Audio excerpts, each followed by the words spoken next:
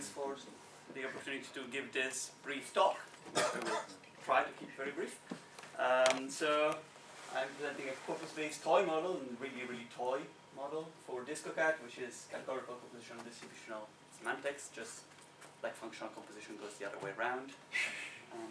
So the main idea is that I wanted to have a one-shot picture of how you go from an annotated corpus with like context-free grammars, really. So perhaps I should say I'm not scared and I don't feel restricted to pre-good grammars at all. I like context-free grammars and constituent structure trees, and I wanted a single picture of how you go from that to semantics in some linear category, knowing exactly which vectors you get and which structures you get, and having such a picture which gives you compositionality on the nose without having to put in additional structure. So perhaps I should say that compared to the previous talks on DisCoCat, this is a very blunt notion of semantics. There's not many subtleties here. It's a world made of objects which interact and have some modifiers, and that's pretty much it. There's no space for sentences even, because ultimately I believe that sentences say something about objects more than the other way around. So these are caveats, and I might want to add that I take the idea that semantics is counting really seriously, to the point that I use natural numbers instead of real numbers, and well, we'll see that things work out nicely anyway. So the plan here is we take some abstract corpus which we model as some set of sentences, and we assume that each sentence is annotated with a constituent structure tree that gives you the grammar, really. So there's no ambiguity at the level of words and sentences because they're tagged. And what we want to do with it is we want to first obtain a pre-good grammar from a very simplified version of that sigma map, and then we want to obtain semantics in a category of semimodules over some semiring. And there's good reason why I want to pick semirings and not the reals or the complex numbers as one usually does. It's because it gives you more generality and you don't really lose anything. So in a certain sense, which I might explain later, these semantics are really free or minimal. So this is a picture of a constituent structure tree with an example of a sentence that I might want to build, end up building a vector for in the end. And yeah, it's pretty simple. And it's a quick brown fox jumps over the lazy dog of a passing lady. So there's three objects intuitively. There's a lady and fox and a dog, and they have some modifiers attached to them, and there's some interaction between them. And that's really it.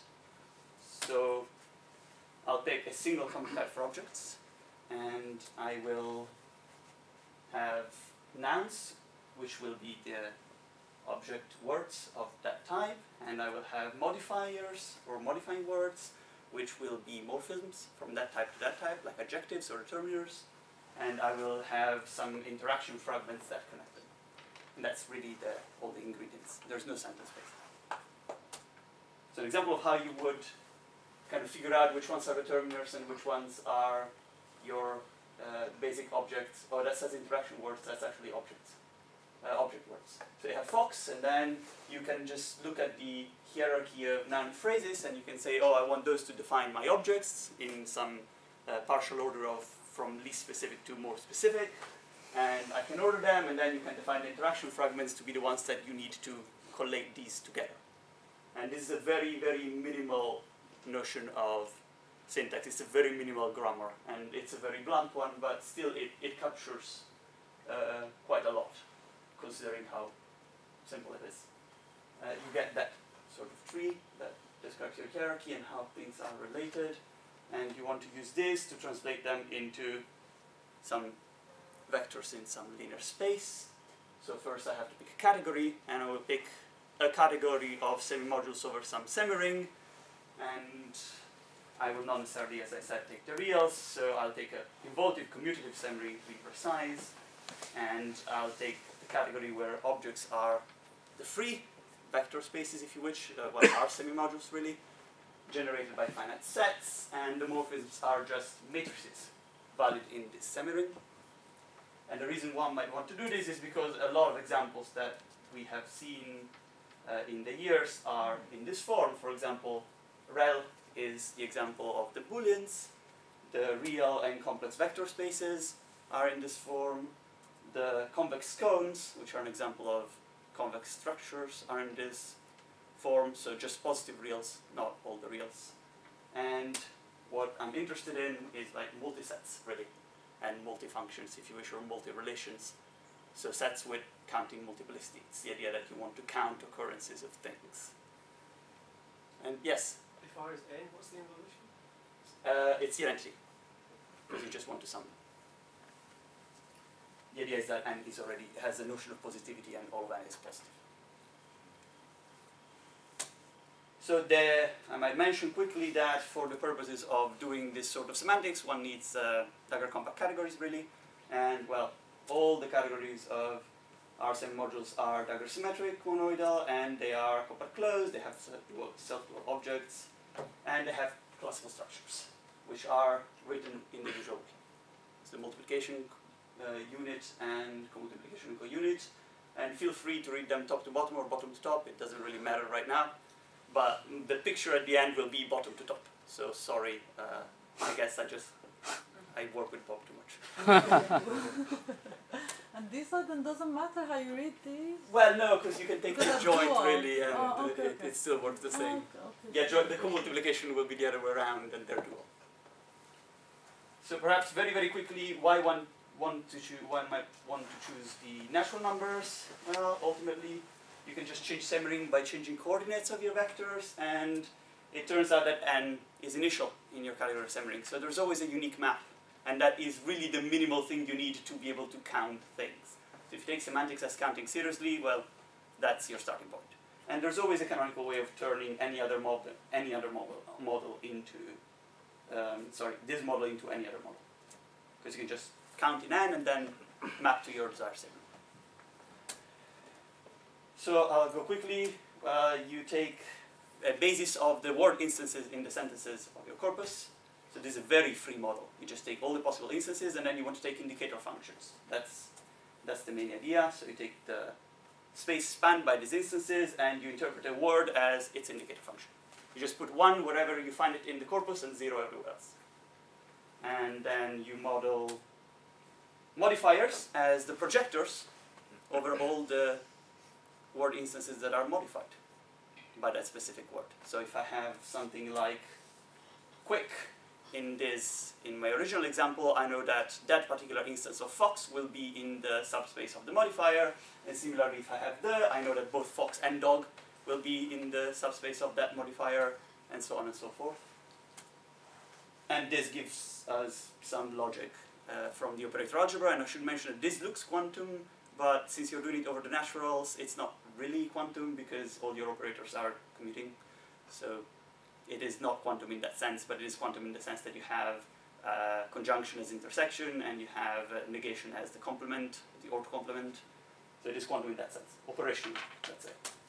And then you have interactions, and interactions are similar. Basically, they project over the subspace of the two words that they make interact, if you wish, but then obviously you have to combine them somehow, and that plus map is just something that came out of perhaps an observation of Bob, which is that we tend to write these vectors as tensor products, and they take a very large space, but ultimately we will mostly just use the additive structure of them. So there is an implicit conversion at some point from this tensor structure to an additive structure. There is the compression. That plus map is exactly the compression map. It takes the two vectors and sends them to the sum, at least on the basis, I should say. But that's really what you want in this specific case. And what the interactions do is they just act as a projector on the subspace where the two objects are interacting. So it makes them behave as the joint object in a certain sense. And once we have all of this, we just combine it and use some spider theorem. And that is our sentence interpreted as a vector in any category of R-semimodules. And I guess that is the punchline of the talk. But there is some future work, because there's a lot of things to do. First of all, well, pronouns and conjunctions are done. Yeah, I'll just go quickly over it. Pronouns have not been treated properly, and conjunctions have not been treated properly because, as Dimitri showed before, it's actually a pretty hard thing to do, and you have to do some interesting stuff, which I didn't, and not good enough, I think. But I will consider just trying to adapt some of that work can apply to you. That's really nice. You can do a lot with choosing the right semiring. You can add polarity, you can add modality by just adding new elements, new idempotents to your semiring. And you can definitely, I should try and figure out a way to compress this very large abstract free model down onto a concrete model with something like Johnston-Linder-Strauss transform methods or similar. And I guess I should mention that there's also the possibility, since it's kappa plus, to do the CPM construction and do entailment and do ambiguity.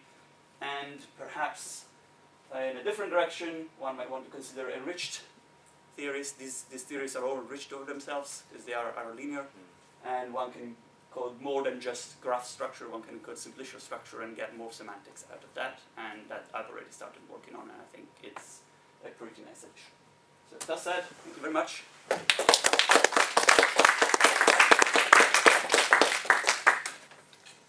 Questions? Ross? Just a clarification. You said it, but you went a little fast. The dimension of the space that you're modeling in is the sum of the lengths of all the sentences. It is a sum of the length of all the sentences, yes. So it's even larger than usual space, I guess. What are quantifiers? So quantifiers modify. So when you say it's like a fox or all foxes, they become a modifier. So it gives you a projector over sentences where you have an all foxes. It's really, really blunt. When I said blunt, I meant blunt. So you don't quantify in that? You don't No, they are treated exactly as other modifiers. So they become projectors. The same? Yeah. Okay. So basically the idea is that it's a free model, so you would get the distinction by making an appropriate projection and compressing it down. And when you compress, the distinction between things that have certain modifiers and things that have other modifiers will arise. But it arises from higher structure that you don't see at this level. And the idea is I would want to see how much of that actually arises by just compressing. And I think quite a lot could, because there's some specific relation between when you use all and when you don't, and there should be a relation just in a very large corpus between the sentences where you have like all foxes and all the other sentences where you have foxes, and that relation should influence how your projection works. But I've not done that, and I can't say that it will work or it won't work or what it will need to work. So when it's done, I'll be happy to let you know. Question from Dominic? Yes. Just a sort of standard word of warning on that point, that not being sure whether all is appropriate or not is one of the sort of standard ways to get into rhetorical arguments. That some Americans shoot people, but let's say it's true. Americans shoot people. That's a bit of a brutal thing to say, not really true. All Americans shoot people, definitely not true. And the way people, particularly politicians, very deliberately manipulate phrases like that is a large source of error. In fact, one of the way I suggest going about this is you could do it as a project to deliberately try and detect those rather shallow, deliberate manipulations. I see. Yeah. No. That's an excellent point. I might say you have so modifiers or a better interaction in this case. The shooting to people, which you can just phrase as it becomes a projector, because you put shooting and people, and then you have a map which has one input and one output, and it is actually a projector. You can do something like that as shoots or not shoots people, and that will give you sort of an observable, and you can evaluate that against American. American will be at the root of every object which specifies American, and you can use that to estimate whether that's true or not, independently of all or some.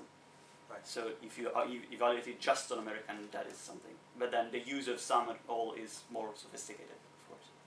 Well, what about other quantifiers, like 2, exactly 2, at least 2, those are even more That's a good question. From a free point of view, I would say that if you have a sentence that says 2, exactly 2, or at least 2 for a specific object, but then the rest of your corpus doesn't reflect any difference in the relation between those objects, then, I mean, that sentence doesn't have a lot of meaning with respect to the knowledge that the corpus provides. So you're restricting yourself to the knowledge that the corpus gives you, not anything else that you might put on it.